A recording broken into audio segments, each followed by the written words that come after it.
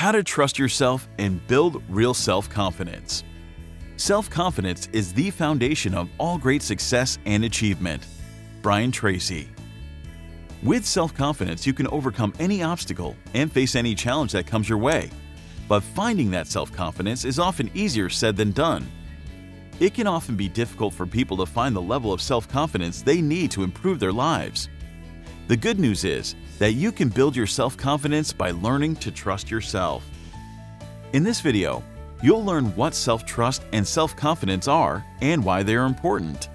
And then you'll be given 5 strategies to build both self-trust and self-confidence so you can achieve personal and professional success. What is self-trust and self-confidence? Self-trust is your relationship with yourself. It relates to how much you trust yourself and your inner voice.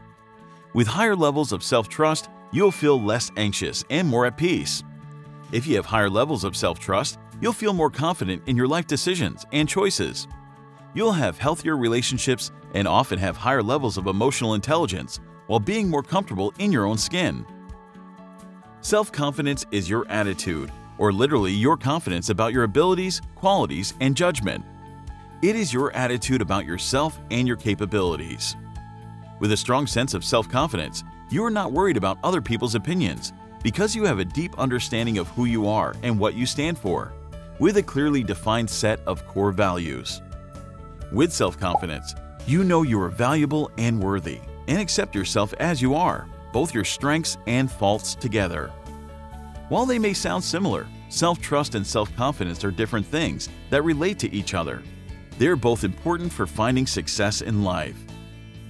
Ways to learn to trust yourself.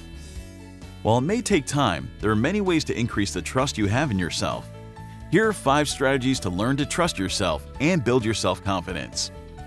Practice self-compassion. The first strategy is to be kind to yourself and practice self-compassion.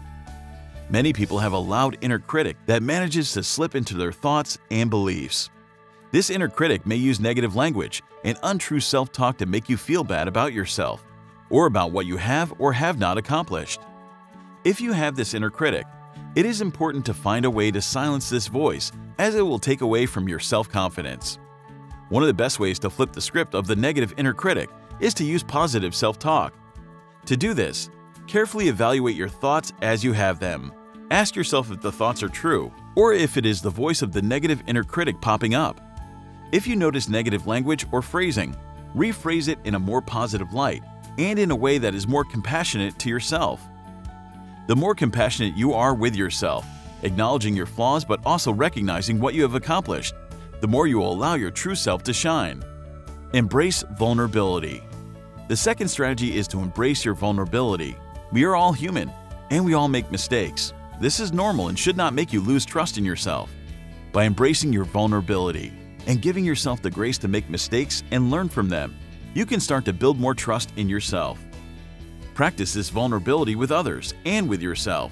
While it's not always comfortable to show your vulnerable side because it may involve showing difficult emotions, doing so can allow you to be your true self. The more open and transparent you are, the more honest you are with yourself, the more you can build trust in yourself. Set and keep boundaries. The third strategy is to set and keep boundaries. By setting your own personal boundaries, you'll start to trust yourself more. Boundaries allow you to go through life in a way that keeps you feeling safe, secure, and respected. But boundaries alone are not enough. It is just as important to keep them. This is not always easy, so give yourself space to practice not only effective boundary setting, but also boundary keeping. In order to get better at this, make sure you set and keep boundaries at work, at home, and in social situations. To make this easier, communicate clearly and remember that your boundaries are in place to protect your self-trust and self-confidence. Be yourself. The fourth strategy is to be yourself. Once you've gone through the previous strategies, you'll have started to get a clearer sense of who you are and what you stand for. Once this becomes clear, be yourself at all times. Doing so will help you trust yourself again. Trying to be someone you are not will only erode your trust in yourself and shake your self-confidence. Being yourself will allow you to work to your strengths while still being open, honest, and vulnerable about your weaknesses, allowing you to work on them. To make this easier, seek out people who appreciate who you are and spend your time with others who are themselves. Listen to your intuition. The fifth and final strategy is to listen to your intuition. Consider your intuition as your gut feeling. Some researchers believe that intuition happens because your brain analyzes your past experiences, yourself, and your environment to rapidly come to a decision. By paying attention to your surroundings and environment and learning to listen to yourself, you can sharpen your intuition. And by listening and taking action on what your intuition is telling you, you will develop much more self-trust and self-confidence. As you've seen, self-trust and self-confidence, while different, are both very important for living a successful life.